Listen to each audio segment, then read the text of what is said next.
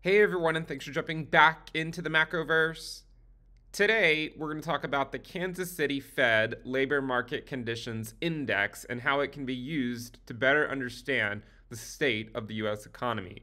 If you guys like the content, make sure you subscribe to the channel, give the video a thumbs up, and also check out Into the Cryptoverse Premium at intothecryptoverse.com. We do have several different tiers available, including a free one.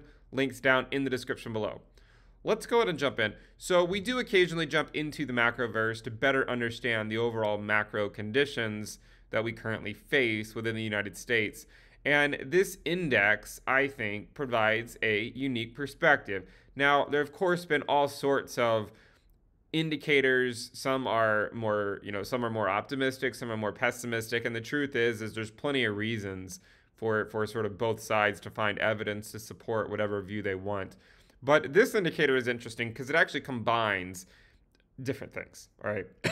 So this is sort of looking at not only the momentum in labor markets, but also the level of activity. And it's actually a combination of 24 different labor market data sets, including things like the unemployment rate, which we have videos on, the initial claims, which we've talked about, and of course the labor force participation rate. So it includes a lot of different indicators to go in to measuring this market conditions index. Now, we could always point to things like 2 consecutive quarters of negative GDP, like we had back in the first half of 2022 as a reason for a recession. But the truth is that the U.S. economy has remained relatively resilient, and the labor market has remained secularly tight. And the truth, again, is, when you look at the labor market, we're sitting at a really low unemployment rate, about 3.4%. Now, it is true that the unemployment rate tends to get, the labor market gets extremely tight usually just before it makes a big move to the upside, because the Fed is actively fighting against it. It tends to bring high inflation, and that's something the Fed doesn't want to see. So, of course, they want to see some loosening of labor market conditions. But the point is to say that until that actually manifests itself, the U.S. economy has still remained relatively resilient. So one thing to consider, we have seen a lot of layoffs this year and last year as well. But so far, the U.S. economy has been able to absorb that. And one of the reasons, I suppose, is because the participation rate in the labor force is still not really, I think, where the Fed would want it to be.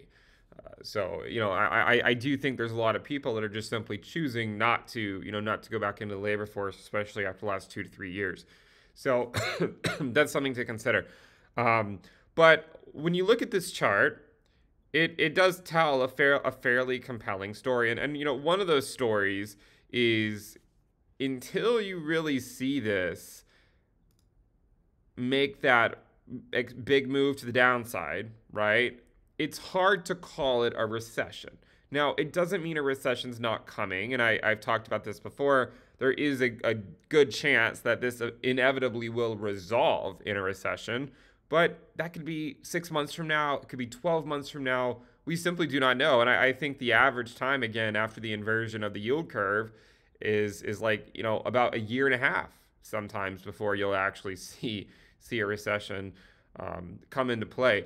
But when you look at this, what you'll notice is that, in back during the dot-com crash, we saw the labor market conditions index here slowly go down, while we were also in sort of the first stage of the bear market, right? Like the first half of the bear market, if you will. And then the latter half of the bear market occurred once the unemployment rate once the unemployment rate we know took the plunge off the cliff, but also a lot of the other labor market conditions also started to sort of go down. Or some of them went up, right? Like initial claims would have been going up. But in general, the U.S. economy was deteriorating at that time. And sort of that was the second half of the bear market. So the first half was, the economy was holding on. The second half, the economy wasn't holding on, And then you can also see the financial crisis, where it seemed like things were starting to recover, but then ultimately we saw another downturn.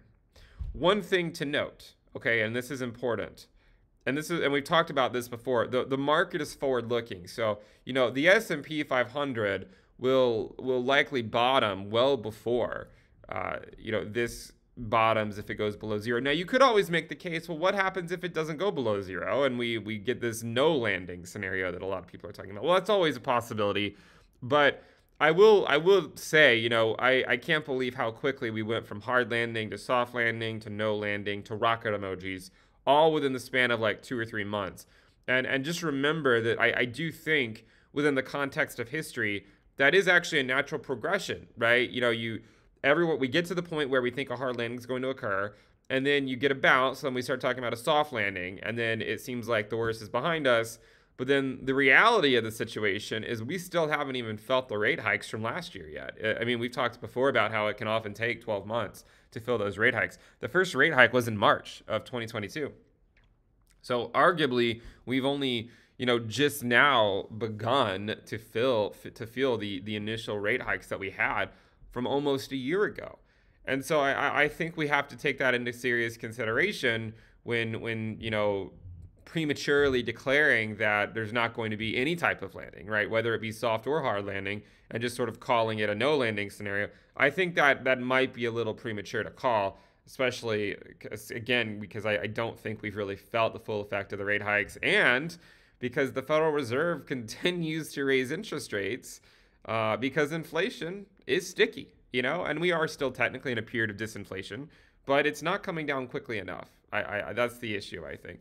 And so we run the risk of continuing to tighten into a weakening economy. So again, the U.S. economy has been relatively strong for a while, but the Federal Reserve runs the risk of continuing to tighten into a weaker economy if they don't get to the appropriate terminal rate as quickly as they can.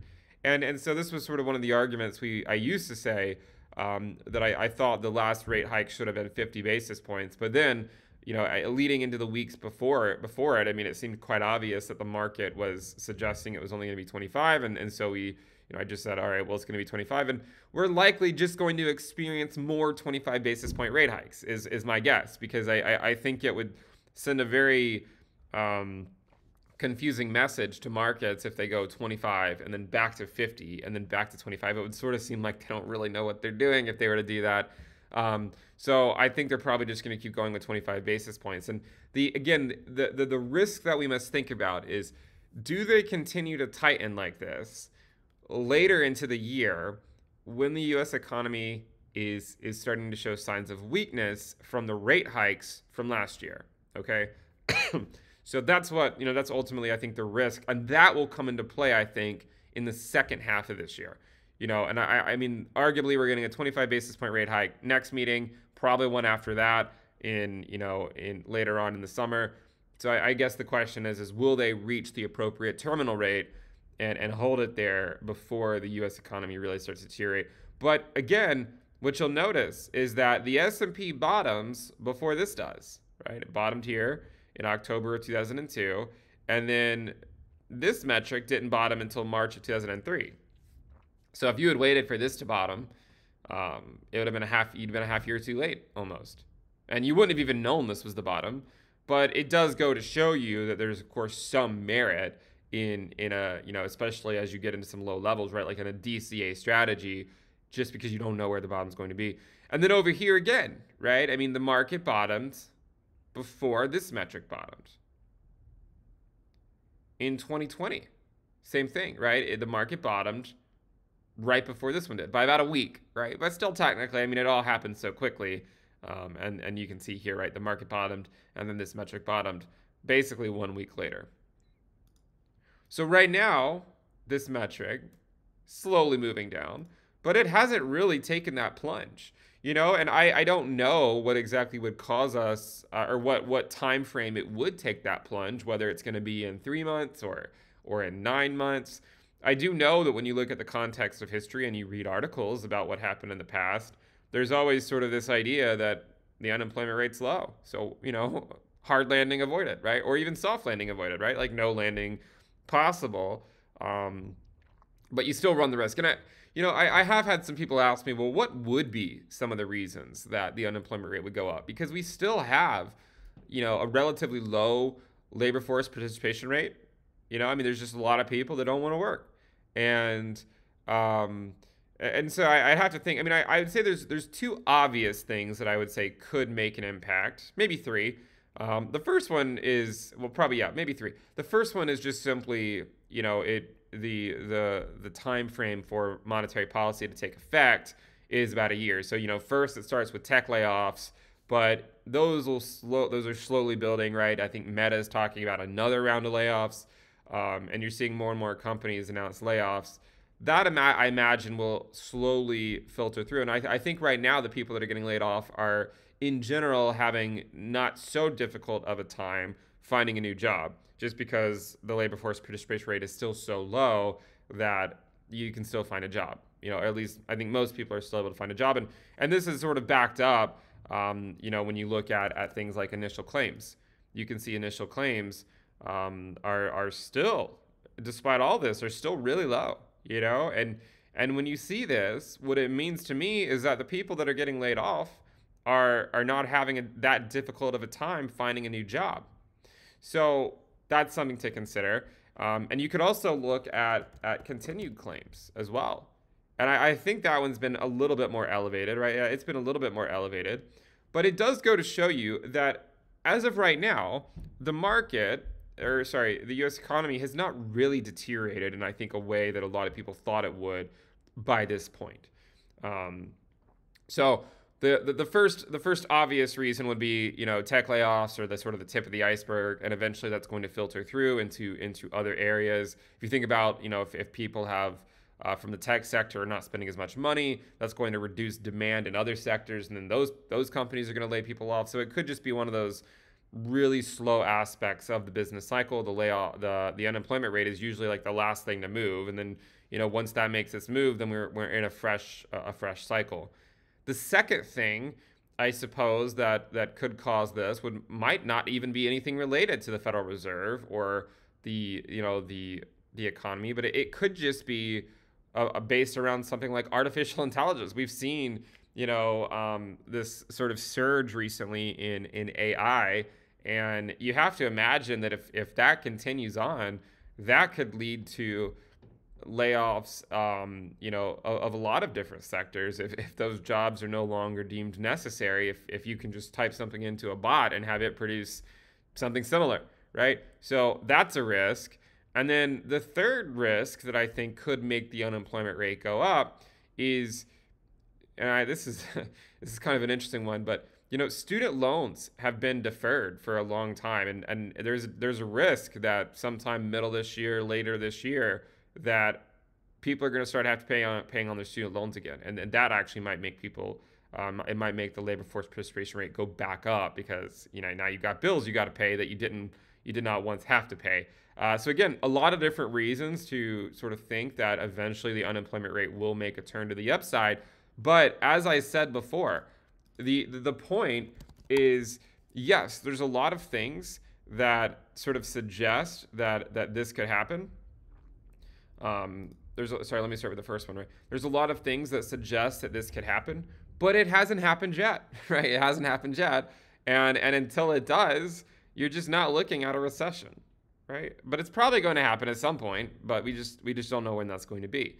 So again, this first indicator is a measure of the level of activity in the labor markets, okay? And again, it's based upon a lot of different things. You also have this other one that is based on the second one. So this is the momentum indicator, and you can see that it's heading in the wrong direction. Now, before we talk more about that one, what I want to do is I want to look at the monthly change on this one and maybe take, say, like a 7-month SMA. So you can see that it's heading in the wrong direction, right? Like you can see here clearly that we're not going in the right direction.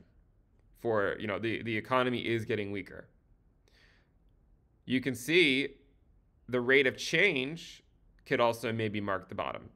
And arguably, this would have marked the bottom in 2001, but then we had, because that was where the recession was, but then because of the events of 2001 and the fallout of that, you could argue that that's why we continue to go lower. It always shows you that no matter what, there's always a risk in the market, right? And this delusion that people can unilaterally call the bottom on anything without comparing what the risks might be is just simply unfounded, right? You have to consider what the risk is. And so you have this indicator, which shows we're trending in the wrong direction, but we're not there yet, right? Like, we're not there yet. And that's why the market has continued to sort of ignore it for a long time. And then you have the momentum indicator, which shows you that the momentum has been slowly going to the downside, right? If we take, say, like a 3-month SMA, you can see where it is right now. Now, there are periods in the past where it briefly went negative and then it went back up and we avoided a recession. That would be a soft landing, right? So that would be a soft landing. If it just sort of slowly comes down and is unable to really go into the depths like we did during the financial crisis over here, or like we did during the dot-com crash back over here. So that's what we're looking at. But these are the things that we must consider as we navigate financial markets. So we have, the labor market conditions index, and the momentum indicator, both coming out of the Kansas City Fed. Hopefully this has been insightful for you to navigate financial markets. If you guys like the content, make sure you subscribe to the channel, give the video a thumbs up. Remember to check out Into the Cryptoverse Premium down in the description below. You can check that out. We have several different tiers, including a free one. All right, I'll see you guys next time. Bye.